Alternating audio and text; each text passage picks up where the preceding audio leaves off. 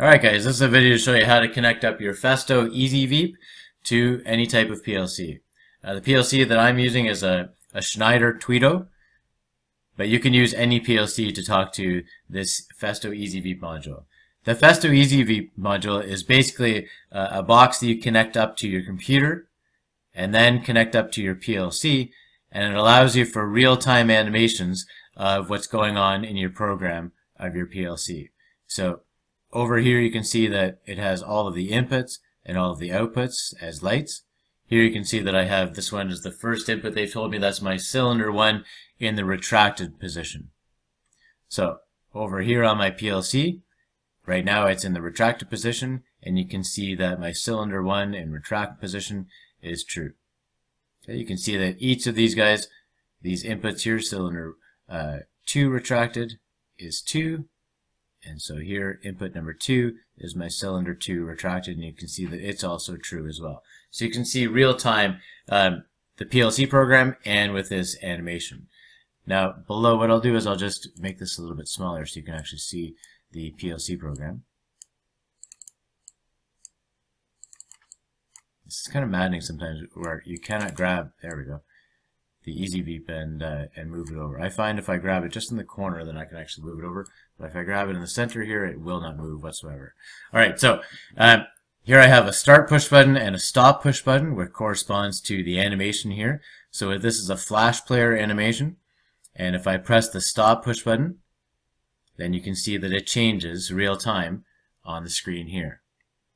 If I let go of that stop push button, it's normally closed, and it comes back in on my PLC. Now with this one, I've just set it up so that if I press the start, then it's going to cycle through each of my cylinders, and it's going to latch on each of these outputs for cylinder 1, 2, and 3. But you'll notice when I press this start button, this will go green, which means it's true. The whole logic here is true, and the output will start. And there you'll see the animation start on the Easy Veep. So I press the start button, and it starts the animation. I have them all going out, and then when the third one gets to the extended position, it's going to retract all 3 simultaneously. Very cool. But you can see my inputs there on rungs 1 and 2 are changing for the cylinder positions. So it's a great tool once you get it up and running to show a visual of what's going on in your PLC program. You don't have to have contactors. In this case, I don't have to have pneumatic cylinders. And I believe there are 28 different modules that you can choose from. So we'll stop her there. And what I'll do is I'll go through all the different steps for myself here to try and get the Twido suite onto the computer and the Easy Veep, and then all of our settings in order to, and the wiring as well with the components. Okay, let's start with the Easy Veep. There's very minimal from Festo on showing you exactly how to hook up this device. It's an awesome tool, as you can see, but there's very minimal on how to actually hook it up. So I'll put this description in the bottom, this website here for the Easy Veep. That brings you to the main web page. And here you can see you have the home, the modules. So the modules will step you through each of these different animations that are there. Let's take a look at those guys. So all the different modules, you can see that I believe there's roughly 28 different modules. One with a hot water tank, some random ones like a tape recorder, but other things that are more interesting, like a parking lot where you're filling the parking lot, and then you can use counters as well. You can use timers for the gate to open as well. There's really no limit to what you can put into the PLC program to have it working with this animation. So we've got the parking lot. The one that I had was a control panel for cylinders, right? So they have the Festo control panel and 3 cylinders. What else have we got?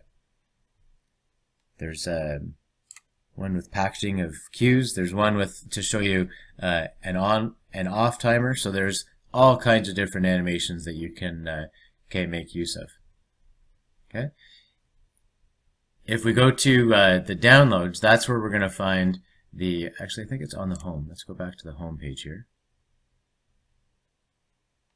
Okay, is it on the home? No, there's nothing on the home page here. So you've got to go up over here to downloads, and that will provide you with the download for the actual program. So you can just put in some random things here, and it brings you to this page. Now this is the version that I'm using. If it's been a year or two that you've had the product, then revisit this page and download the new version. The one I'm using is the Easy Veep 2.26. So you go to download. This one works on Windows 10. Save the file and then run it, and it will install that product for you.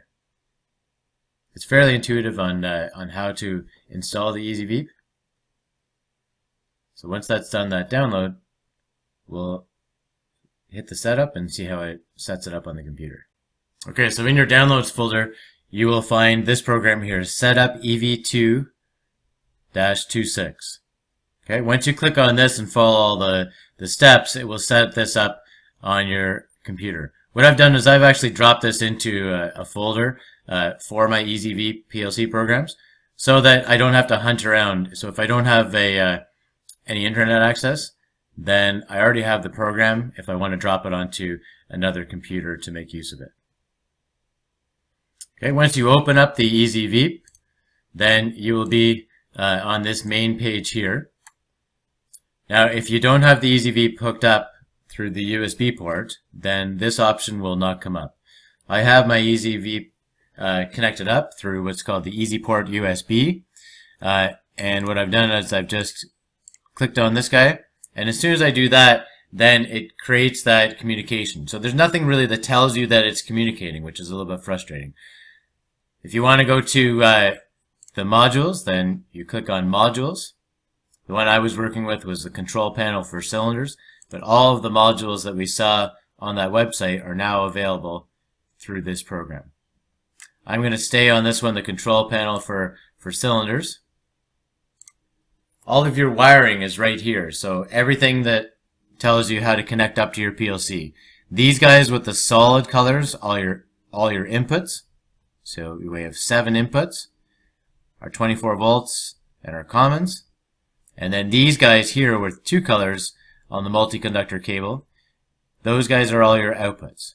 So it looks like we've got 6 different outputs here to connect up. Then we've got our 24 volts and our 0 volts for the output. So all of your wiring is provided here. The next step in order to talk to that program with this animation here is to go to display. That's going to display the module that I had chosen, the control panel for the cylinders. Now at this point, I'm not talking to my PLC. I can physically have this guy go in and out by toggling each of my inputs there. And you can see your cylinder 1 retracted, cylinder 1 extend. So when I make an extend, this will now be true. But I'm not talking to my PLC. There are no lights flashing on my PLC. So it doesn't seem like I have communication yet. And this is what was frustrating me to no end on how to communicate with the PLC. And it was right here in front of me. I just have to click on this, emulate. Once I click on emulate, I'm now talking to my PLC. So I'm going back to this portion here, and you can see that I didn't have communication with the PLC. As soon as I hit emulate, I now have communication with my PLC. At this point, I can't really see what my program is behind, so I'm going to minimize there because I can see the inputs on my PLC. I'm going to move this over so I can see my program at the same time. And now you can see that I have real-time control over the inputs and the outputs of my PLC. If I hit start here, the animation starts, and you can see everything changing on the program. And you can see the input and output lights changing on the PLC. Okay, so the steps here in order to get the Easy Veep to work is to set it up, go to settings, connect up to your Easy port, pick which module you'd like to work with, go to the connections, make sure that all of your wiring is correct for your inputs and your outputs, go to display, click emulate, and you're now talking to your PLC.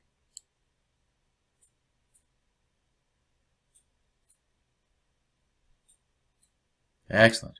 What I'll do is I'll pause here. I'll show you the setup that I have for wiring, and then we'll stop it for this video. I'll make a separate video on how to set up the Twido suite for Schneider.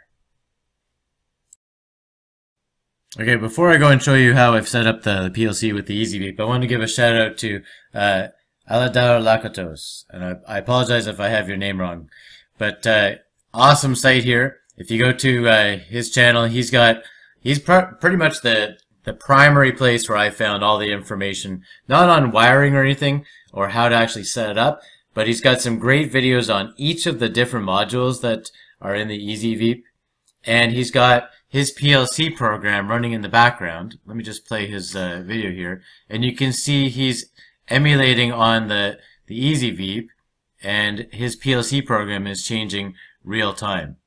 So for each of the different modules, he's got great videos and good starter programs, not even starter programs, but more complex programs than what is provided from Schneider. So go to Aladár Lakatos's site here. I'll put a link in the bottom comments as well. Great resource for all the different modules for the Easy Veep. Alright guys, so this is my setup that I have set up here at home, just to try and get it going before bringing it back to the lab. So you can see right here that I've got the Easy Veep from Festo. Here I've got my Twido PLC from Schneider. And in addition to that, I've got a 24 volt power supply. And in order to talk to the PLC, I've got a switch here as well. This module right here is later on I'm going to bring in an HMI and maybe a drive to this later on. So this is not necessarily required. But PLC, Easy Veep, 24 volt power supply. And later on, to talk to the Twido PLC, I need the Ethernet switch. Okay, you can see on the top here, I've got pretty messy wiring at the moment, but these are my my inputs. So you can notice that all of the input conductors from the multi-conductor cable are a solid cover. And if we take a look at all of these guys for the outputs, then they're all the conductors from the multi-conductor that have two colors for the outputs. Okay, just remember to jumper all your commons, right?